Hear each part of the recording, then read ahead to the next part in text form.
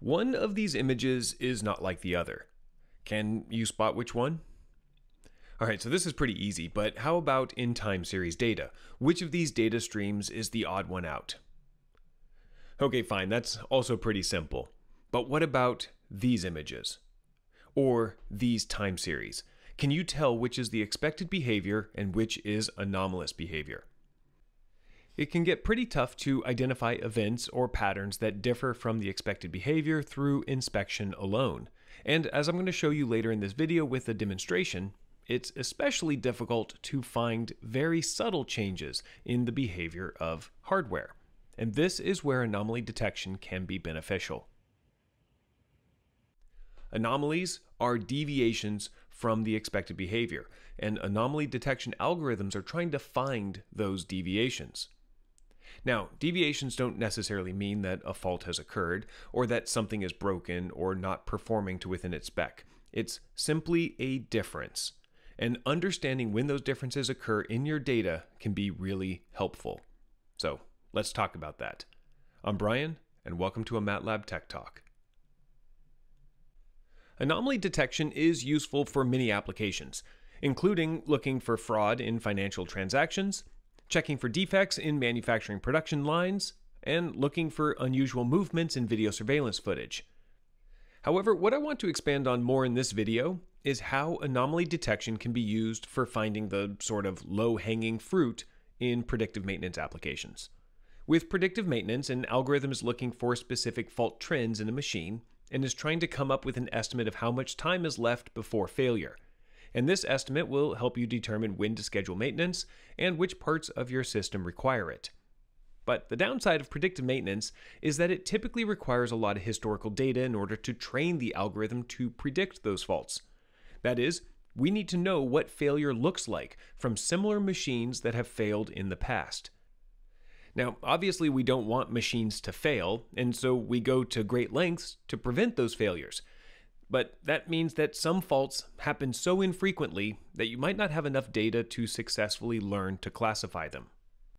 Now, on the other hand, anomaly detection isn't looking for faults, it's looking for deviations from the nominal system. And to detect when a system is behaving differently than expected for any reason, you just need data for the normal behavior. And that is usually pretty easy to come by since hopefully your system runs normally most of the time. And this makes anomaly detection easier to set up than a full-up predictive maintenance algorithm. And if ultimately you do want to set up predictive maintenance, then running anomaly detection is still beneficial because it's a good way to flag possible failure data that you can then use for predictive maintenance training. Alright, so if I've convinced you that anomaly detection is worthwhile, let's now talk about how it works. And I'm going to keep this rather generic because there are a lot of different ways to approach anomaly detection algorithmically. For example, you could set a threshold on a particular metric and then just check to see if it's ever exceeded.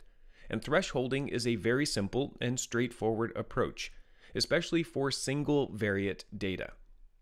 Now, for anomalies that require looking across multiple variables, or for ones that have multiple types of features that indicate the anomaly, then something a little more robust might be needed. For example, you can use machine learning approaches like one-class support vector machines, or isolation forests, or autoencoders, just to name a few. Each of these all have the same basic structure. In some way, they learn a model using data of the expected behavior, and then use that model to determine if the observed behavior falls outside of what the model considers normal. For one-class SVMs, the model is a hyperplane that maximizes the distance between expected and unexpected behavior. For isolation forests, the model is a tree that isolates each observation into a leaf. And the more decisions it takes to isolate an observation, the less likely it is to be an anomaly. And with autoencoders, the model is a deep neural network that is trained to reconstruct the input data. And the better it does at reconstruction, the more likely it is that the data is expected. And there's more than just these three algorithms, but I just want to give you a sense of how different ways to model the expected behavior can help you determine when an anomaly has occurred. All right, so I think at this point it might be easier to understand anomaly detection if we can watch one of the algorithms in action using some real hardware. And for this example, I'm going to use the Cube Servo 2 from Quanser. This is a rotary inverted pendulum, and I'm controlling it with a feedback controller that's trying to keep the red arm upright, while also following a reference angle for the silver arm. And the reference is just a square wave that is stepping back and forth and back and forth over and over again. Now, I'm using 4 measurements to control the system, but I'm only recording 2 of those measurements, the motor voltage in volts and the angle off vertical of the red pendulum in degrees. And these are the only 2 that I'm going to use for anomaly detection. And right now, you can see that for the most part, the motor voltage is very low and the pendulum angle is near 0 degrees, except for when the reference steps to a new location, and then both the voltage and the angle increase slightly to follow that reference before settling back down. This is the nominal hardware behavior, since I know that it's functioning as I designed it. Now, I don't know every type of failure for this system, and so instead of checking explicitly for very specific failures, I'm just going to check to see if any anomalies occur going forward. So my first step in anomaly detection is to define the nominal behavior in some way so that I can determine if the behavior deviates from it going forward. And for this example, I'm going to use an autoencoder to model the nominal behavior. An autoencoder is a type of deep neural network that attempts to reduce the dimensionality of the input data. And what that means is that it takes the high dimension input data, encodes it into a lower dimension by representing it with less information, and then it decodes it again to reconstruct the original data. And if the data is dominated by low-dimensional behaviors, like the predictable dynamics of the pendulum, then the autoencoder will capture those dynamics in the encoding process and essentially ignore other things like sensor noise, since that would take more dimensions to recreate those random motions perfectly. So if we train the autoencoder on this nominal behavior, we would expect the reconstructed data to match the general behavior of the pendulum, but ignore more of the high-frequency noise and other motions. So let's do that. I found this MATLAB example called Time Series Anomaly Detection using Deep Learning, which uses an autoencoder on time series data, which is exactly what I want to do. So for the most part, I'm following along with this example and then just tweaking it slightly for my particular problem. And the main difference is that instead of 3 data channels, I only have the 2, motor voltage and pendulum angle.